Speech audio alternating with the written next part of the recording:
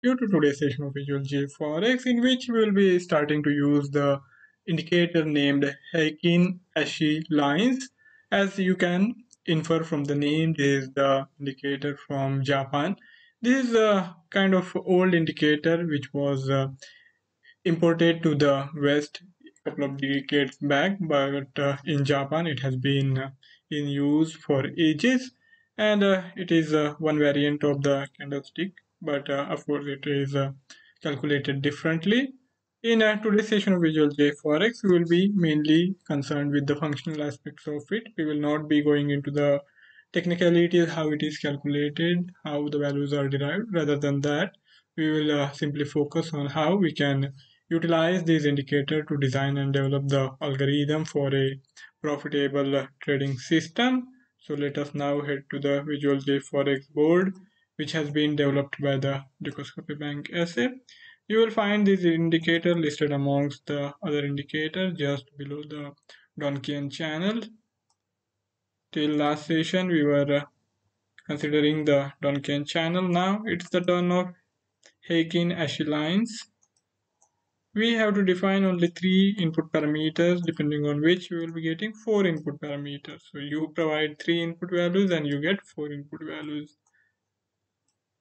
First thing is instrument, another is candle period on which these lines will be calculated, and the shift value, whether you want to retrieve the value for the current candle period, or if you want to go back in time, you can simply define this shift value accordingly. I will explain to you how this setup is going to work. This is the Euro USD chart on the daily time frame, and I have plotted the Heikin Ashi lines with the default configuration here, and it is pretty simple to understand. We have to see whether the closing value, the closing line, HA close and HA open, these are the two lines which are going to be the driving factor for our algorithmic setup. We will be looking to buy when we have the HA close above the HA open, and if you compare these values, the HA open and HA close, to the candle open and candle close, you will see that these values don't match because these are not traditionally defined. These are you can say the average values, and as I said, we are not going into calculation part, but I would like you to remind that if you want, you can check out its formula using the Google, or even I think I had done the prior session, introductory session on this indicator. You can refer to that also. So here the setup is going to be like this. We need the HA close value to be greater than the HA open value for any buy trade to be initiated, and in addition to that, the difference between the HA close and the HA open should be on the rise. So when we see that the momentum is getting lost and now the HA close and HA open lines are converging, we will stop trading. So this is going to be the additional requirement. And for any sell trade to be initiated, we will need the HA close value to be less than the HA open value. And here also the difference between the HA close and the HA open should be rising. The current periods HA close and HA open difference should be greater compared to the prior periods HA close and HA open difference. So this requirement will help us in making sure that the trades are initiated only when there is enough of momentum. So this will be concerned with the daily time frame, daily time period, and after these conditions are in place, we will be looking to optimize the entry and exit point. For that, we will be taking the help of hourly candle period, and we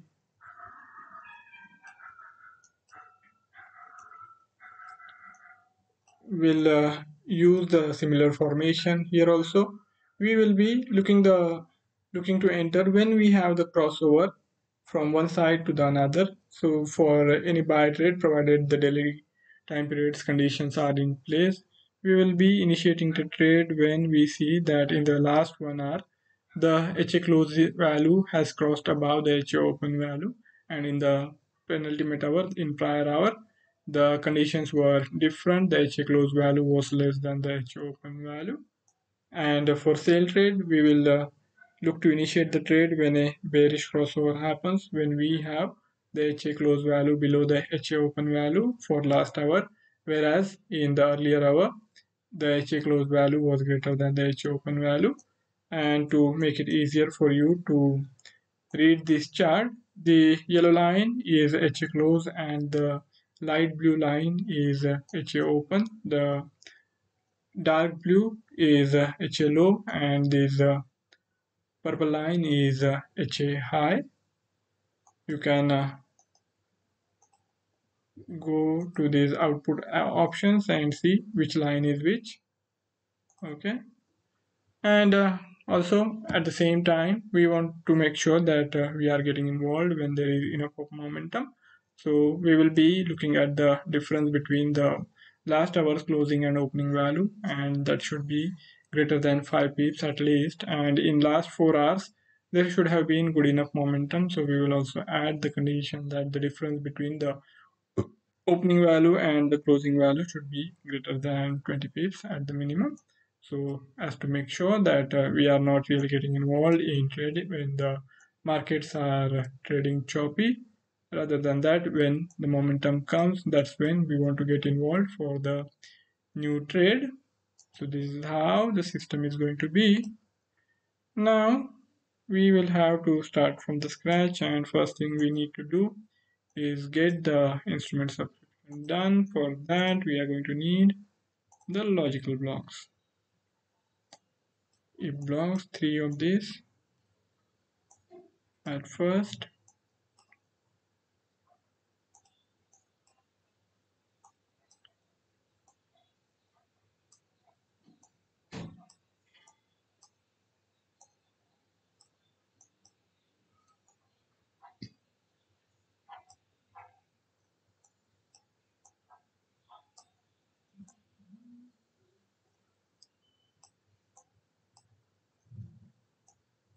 and to this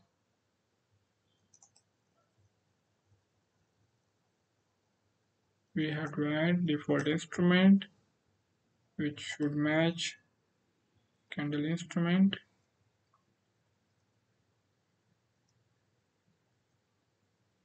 On candle,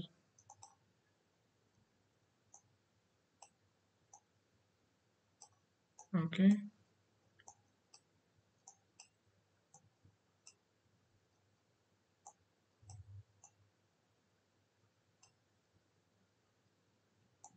And candle instrument should be equal to instrument of our choice, which is going to be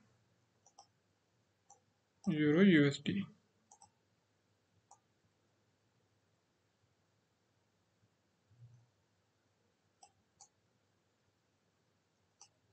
Here it is.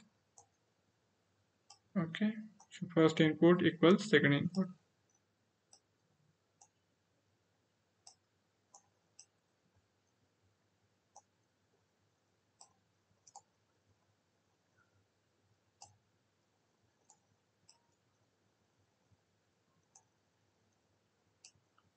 And after this, the position amount, all position will have to be equal to 0 for any new trade to be initiated, for any order to be placed.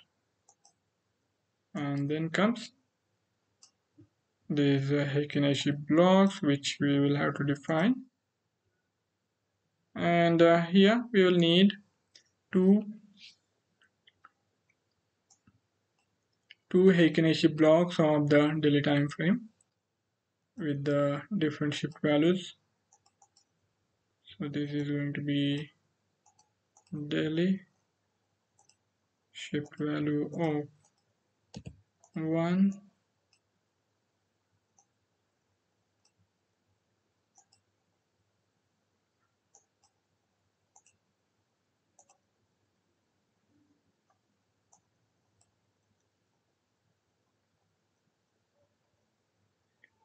and another will need to be added now.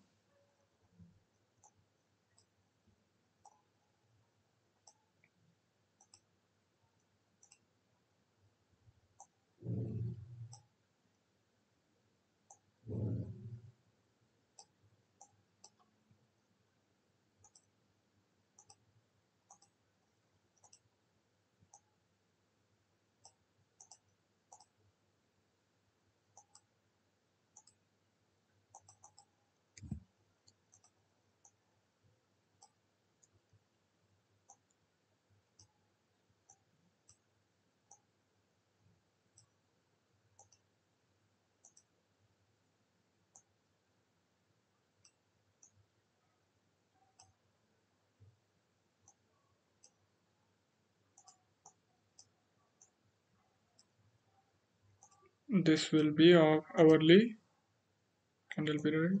First two are of daily.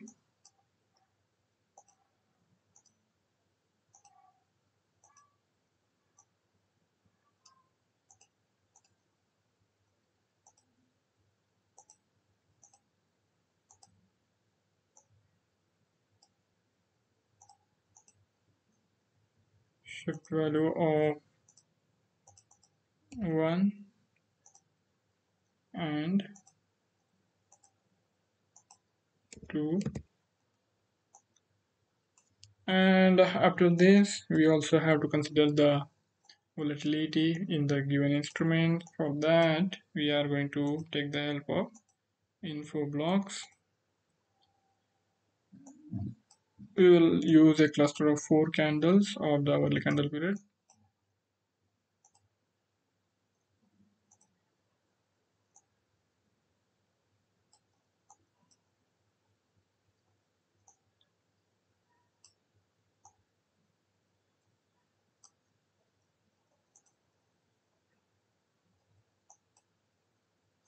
One will be enough, another one will need to be of single, and we are also going to need loop viewer to be able to retrieve the individual variables from this cluster of data. So this will be changed to hourly. Candle amount is going to be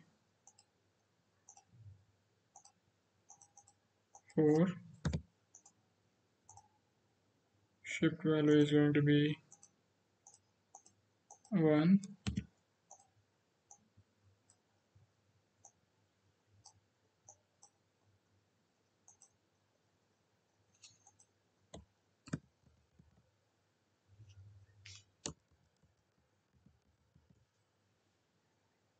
Okay.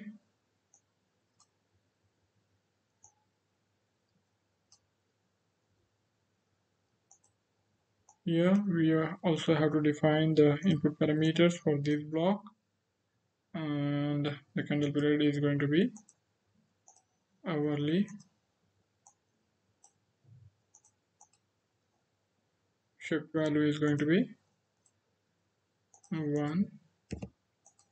Alright. And to define the minimum difference, we are also going to need 2 calculation expression blocks in which we will define the 5 pips and 20 pips, which we will later on use to set the conditions.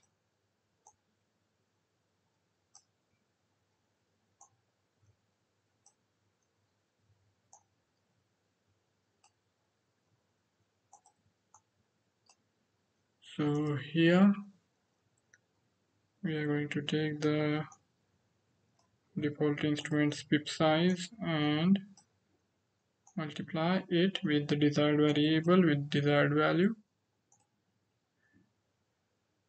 Create a new variable.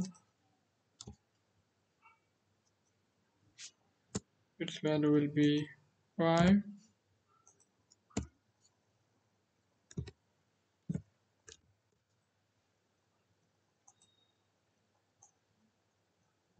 And the result will be A1 into A2.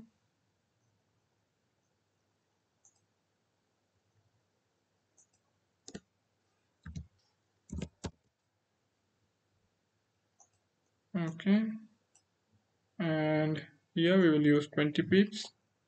So new variable with start value of 20.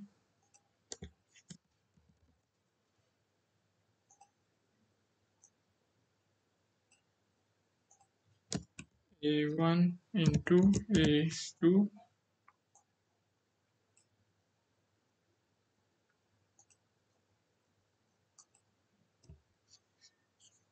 And its name is going to be DHL. Okay, so these two variables we have created with the values of 5 pips and 20 pips respectively. And to pinpoint the exact entry point, we will also be using the logical blocks, if blocks.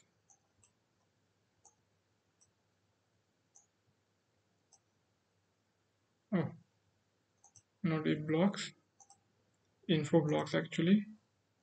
If blocks we will use later on.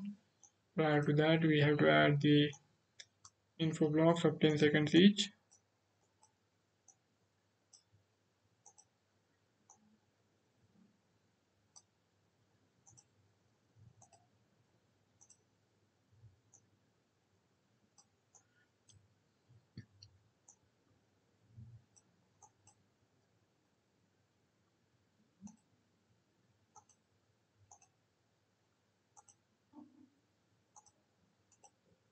Shift value of 1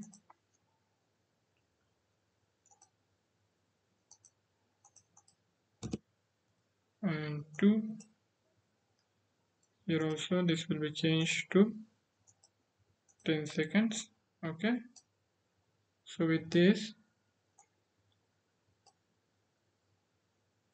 we have defined these parameters, the blocks, which will then come handy while defining the conditions for the execution of the trade. So you can say that these are the building blocks of our basic building blocks of our algorithm.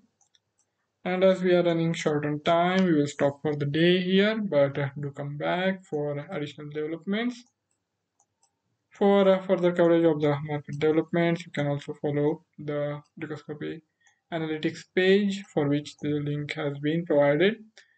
For starting to trade, you can use the JForex platform. For any query or any idea, you can also reach out to us on Facebook. Our page is available there. Thank you all for joining in. Have a fabulous time ahead. See you next time. Till then, goodbye.